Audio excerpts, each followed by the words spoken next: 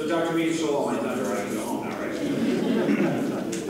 So I'm going to talk a little bit, she did steal some of my thunder, so we're gonna have a class review when we do this. And when I give these talks, I think back to my 7th grade teacher, social studies teacher. We were studying the Civil War, and she said, worry less about the names and the dates and the battles. What I'm interested in is whether you understand the whys and the hows and the themes. So we're going to go through a lot of data. Dr. Mead shared a lot of data with you, but I'm hoping what you take away are, what are these big challenges, questions, and themes that we're struggling with here in this debate? So one of the major things going on is that Wisconsin specifically, but the country in general and the world at large, is looking increasingly different. And it's manifesting itself both in terms of our diversity, but particularly in terms of our economics. So this map shows a change in the rate of poverty. It's measured by free reduced lunch over time. Except it's not over time right now. This must be the PDF version. Let's go. Okay, imagine for a minute that this chart gets darker. Because it does. You'll see it in a minute when it's frozen.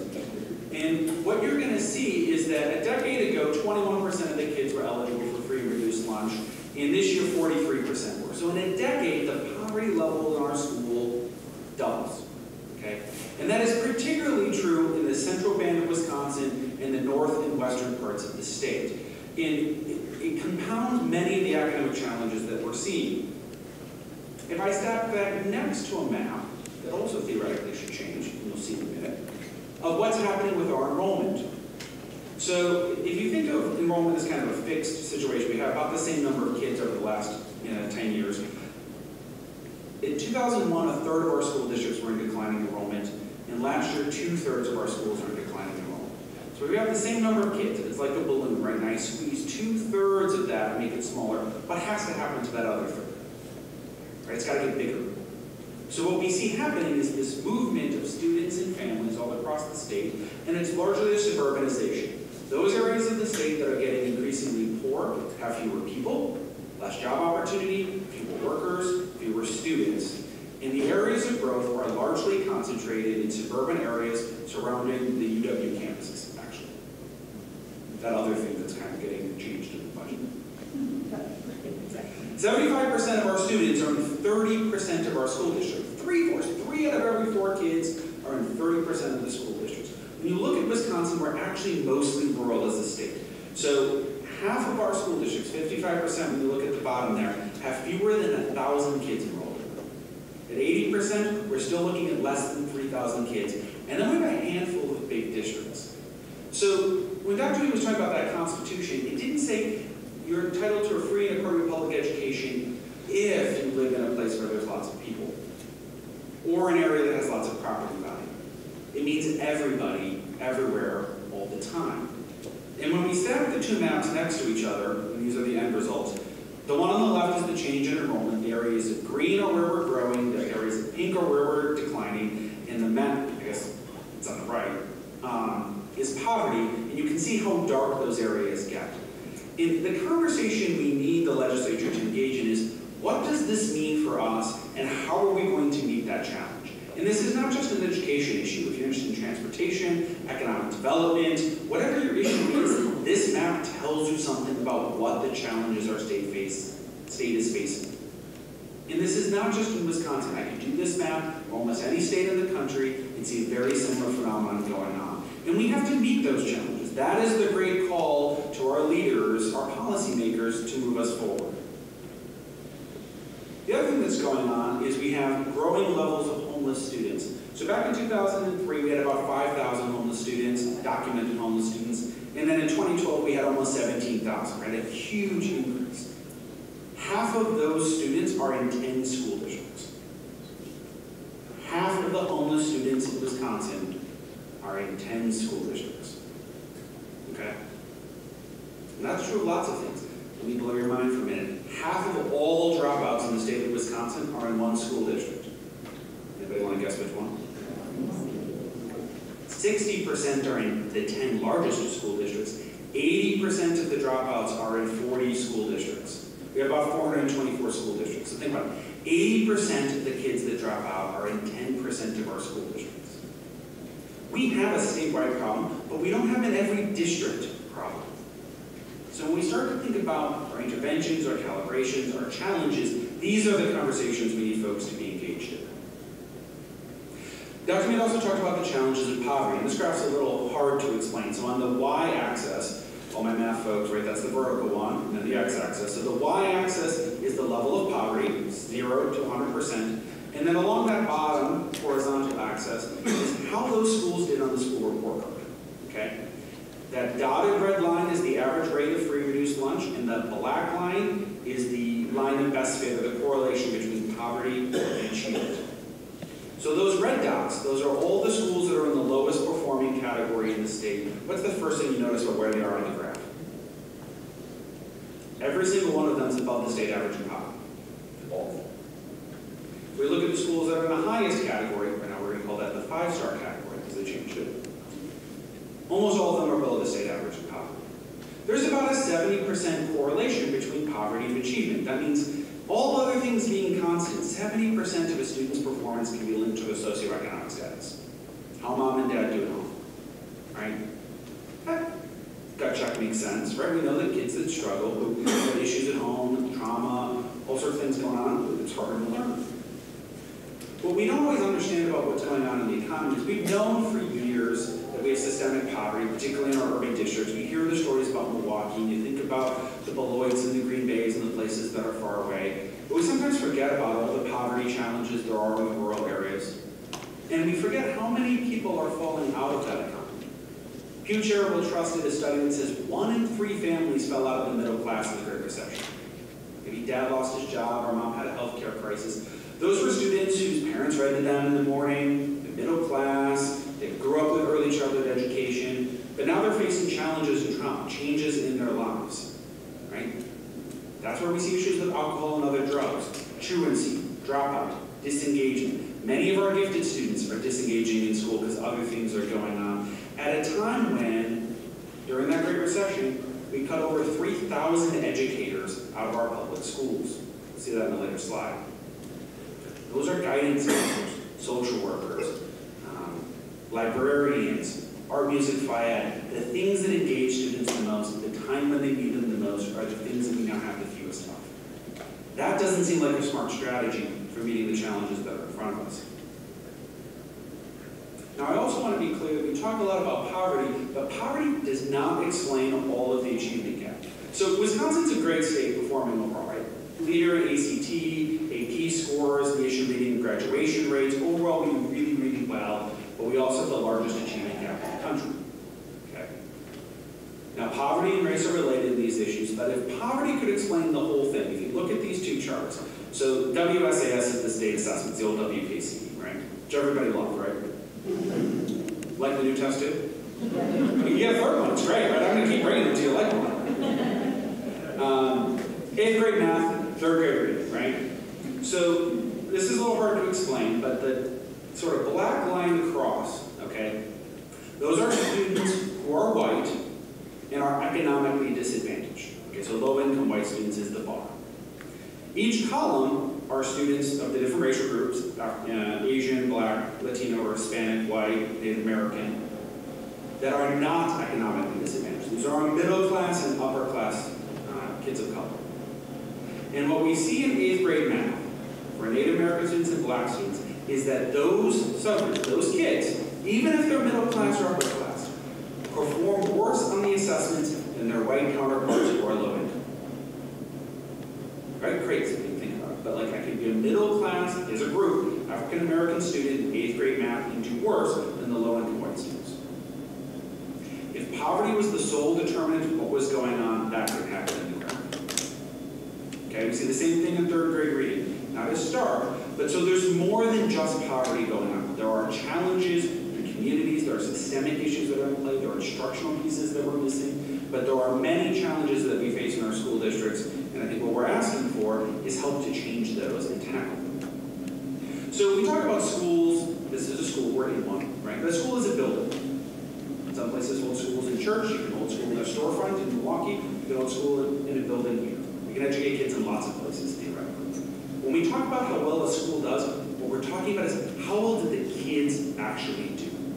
Right? right? That's what we're really assessing in the students' performance.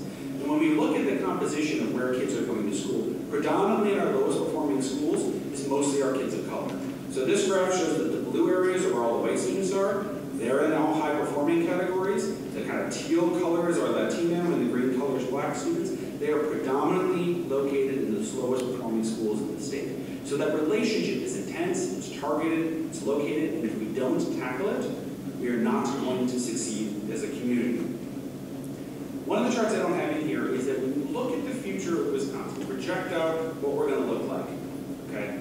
Most of our enrollments are fairly stable, particularly in all the racial groups, but the Latino population doubles every 10 years. It doubles every 10 years in most parts of the state, it doubles every 10 years statewide, it doubles every 10 years across the country. Okay? I live on the far edge of Madison. 55% of the kids in the Madison School District are kids of color. Any of you ever walked around the state capitol? It looked like 55% of the people who worked there were folks of color. So when we think about what the next generation of leaders, of workers of our community is going to look like, when I'm out in rural schools, I was up in northern Wisconsin, I was looking at 2 communities in these towns association folks, right? So for my local government folks. And they're talking about the challenges that they face. And this guy raises his hand and he goes, well, I'm really concerned about all the illegal aliens that are moving into our community. I said, okay, that's not the term I used, but okay. So let's talk about it. And I said, okay, so you have a community, what's going on? Oh, we have this canning factory, all these folks move in, and I said, okay, so you're a community that's generally older, declining, doesn't have a lot going on, but you have this new factory that's opened up and a lot of people are moving in. I said, how many of the other communities have it? I'll shake their head now. We're declining more, we got too few people, we don't know what we're going to do. So we got a choice. It would be a growing, thriving community that might look and feel a little different than the one that came before it. Or we can disappear. The world is changing, and while we're having fairly small conversations about fairly technical issues, where as Dr. Mead pointed out, huge dramatic policy shifts at 1:30 in the morning, we're not talking about the things that are actually going to equip us to succeed in the future. I'm going to touch a little bit on voucher and charter expansion. I'll go, Dr. Mead stole all the thunder on this one. Here's the thing I want you to remember the most. 96% of kids in Wisconsin that are publicly funded go to a school that is governed by a school board.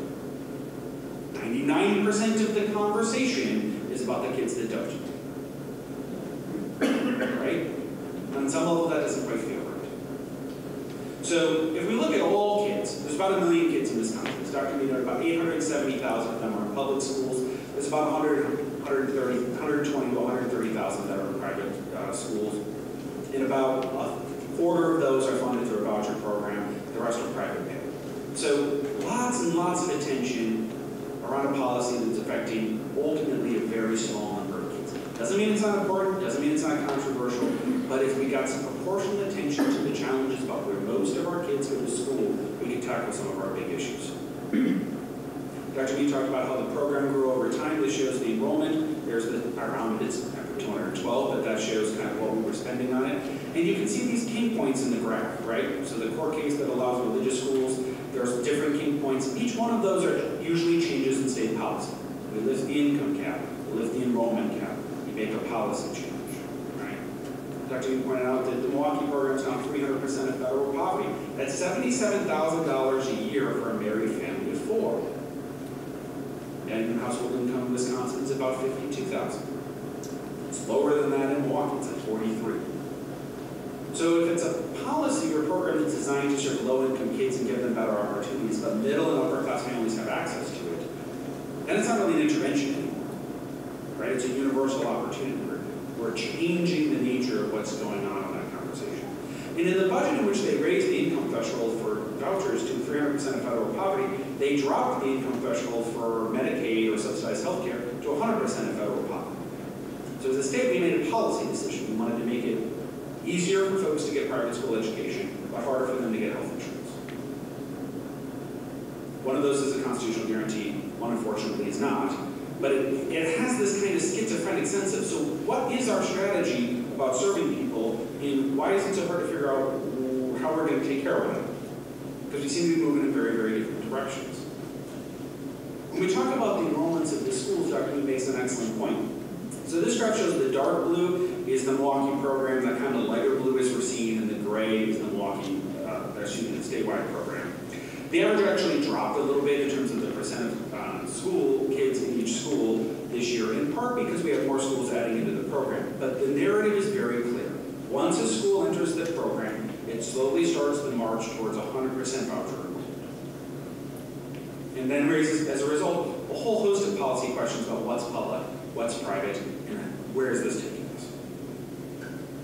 So let me do the universal math. Dr. Mead mentioned the voucher in every backpack. That's my friend Terry Brown on School Choice Wisconsin's favorite line. I want a voucher in every backpack.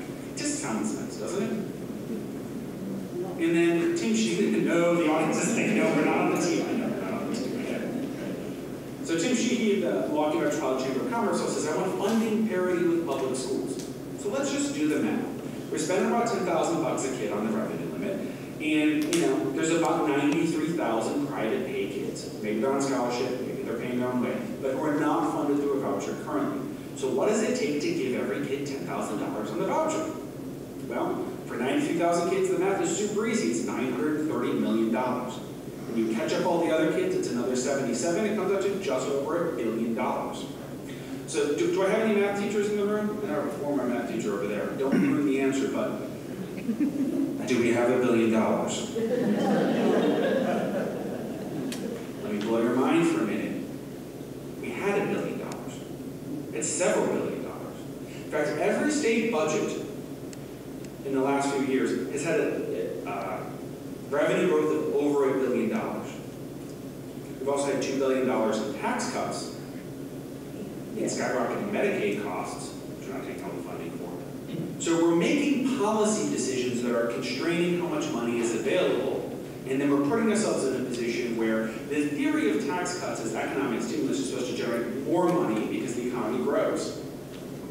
If the tax cuts don't generate enough economic activity, those tax cuts become education cuts. And I don't know that that's very good tax or education or fiscal policy. Right, so that's the danger. Because I could be agnostic. If I spend $1 billion to send every kid to private school that wants to go, fine. Pay for it. And don't take it out of public schools. But that's not what's happening. Right? It's that strangling effect. So what's the state budget look like? When we look at the 10 largest programs, and that's what drives almost all the costs in Wisconsin, 80% of all the spending is in these 10 areas. The number one largest is K-12 public education. So it's hard to have a conversation in the state when you're not talking about K-12, medical assistance. UW is an ever-shrinking portion of this number. And then we have this tax credit, which is fine because it's buying down property taxes, and that's a perfectly reasonable thing for people to want to do. But let us not confuse that with funding for schools, because schools don't actually see any of that money. Right? It just buys down the property tax. Different interest. The other notable thing, if I were to have given this talk, I don't know, 2 years ago or 4 years ago, the one thing that wouldn't have been on this chart that is the technical college system. So as Dr. B pointed out, and we'll kind of talk a little bit about how revenue limits work, but what happens in state policy is they can't control the property tax. It's not a state tax, it's a local tax. So what they do is they create revenue limits. The schools are under them, now municipalities, counties, technical college. Basically anyone who can levy local taxes is under some sort of state control. And then they freeze them and give you more state aid. And that's how they reduce the property tax. But the reason we have school boards is because we have the property tax. Right? I mean, if we lived in Europe, we'd have a state-run education system. 3 o'clock every day, 3rd grade, the French Reap bar. Every school across the state, or across the country. Or we could look at how Central America or Latin America does it, where many countries don't really have any what we would consider public education. They have private schools and maybe the state pays for some teachers, and you go to school, you don't, and it's kind of up to you. We have this deep-built system of local control, property taxes, decision-making at the local level. Right? They wrote this. We did 2 drafts of the U.S. Constitution. Right? We did the Articles of Confederation. We went and we created our own Constitution. Not once is education in there. They said, you, the states, go figure this out. I mean, it is deeply embedded in our DNA. But slowly but surely, we're making decisions to take us further and further away from that very fundamental idea of how we operate. Now, my chart's a little different than Dr. B's, but I like to think of it as 7th grade algebra. A minus B equals C. A is the revenue limit, it's what controls basically how the spending works. You minus out the state aid, that's telling me I have my 20 minutes up, and what's left is on the property tax. And then you have some other rates on the outside. So fundamentally, that revenue limit is the important control there. You can see what the change is over time. This is not the revenue limit, it's the change in revenue limit. So it grows and it grows and it grows and it grows and it grows and it grows, and then it grows a little less as the economy starts to slow down, but it still grows, and then it drops. 5.5% across the state. Which means if you were a high spending district, you lost a lot more, almost $1,100 a kid. If you were a low spending district, you lost a little less, like $400. The average was about $550 a kid. And then it started to grow again. But we've never really caught up to where we were before. I mentioned we've lost 3,000 educators. Those are predominantly in areas that are non-core subjects, current technical education, library media specialists, and all the things that make school fun. My kids want to go. And those are the areas where we have fewer staff.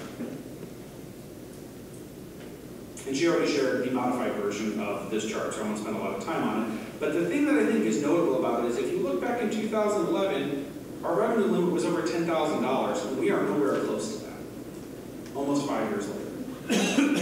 Right? I mean, there are really profound changes that have been made in the last few years. She already shared with you the special education and bicultural reimbursement rates. We know those are going down. The last point I'll make about this is what is going on are school referenda. So if we look over the last 20 years at revenue limits, overall we're passing 52% of school referenda. So it's almost a 50-50 proposition. Okay? And the type of referendum matter a lot, actually. The recurring ones passing at a much lower rate. But if you look just at the last 3 years, the pass rate is 64%. That is a huge increase in what we're seeing voters decide to do. When the Marquette poll came out, it said 80% of voters supported increased funding on education, and 55% were willing to raise property taxes to put more money in schools. Those are like unheard of numbers in Wisconsin. So certainly we've had lots of conversation about how difficult it is, and property taxes are high, how stressed everybody is about that. But it seems pretty clear that the electorate and the communities are moving past that. But the danger is that we're going to go into ballot box funding, where if you live in a community where you can either afford or have the political will to pass a referendum, you're going to get to vote to fund your school. And if you don't, you're going to fall behind. And I don't know how that's a uniform, free, and appropriate public education for all kids. Right? So I'm not, Dr. Beat already kind of touched on all the budget stuff, so I'm going to kind of skip past all the delightful things that are included in the budget. And there are a bunch of them that make changes to the report card on weighting and star systems. There are some flexibilities they include. You're going to have more choice on local assessments for reading and some other pieces. But let me leave you with a thought when I turn it over to Representative Pope here. So this is Marcus. He's cute, right? Yeah, that's fine. So he's about 1.5 years old. And I'm pretty sure if I asked each of you to open your wallet, turn on your phone, you have pictures of your kids, your grandkids, your neighbor's kids, or some kid that's probably going to go to school in Wisconsin or does. And the decisions that we're making are going to have a really profound effect on all of these kids. So my ask to you is to stay engaged in this conversation, because I need you to help change the discussion in the legislature so that I know that Marcus is going to get a good education. And I know that for all the kids that are in your wallets, they need you to be strong advocates for that too. So thank you for having me here tonight. I'm happy to answer questions, and I'll let Representative Pope tell you about all the great things she's going to vote no on. Thanks.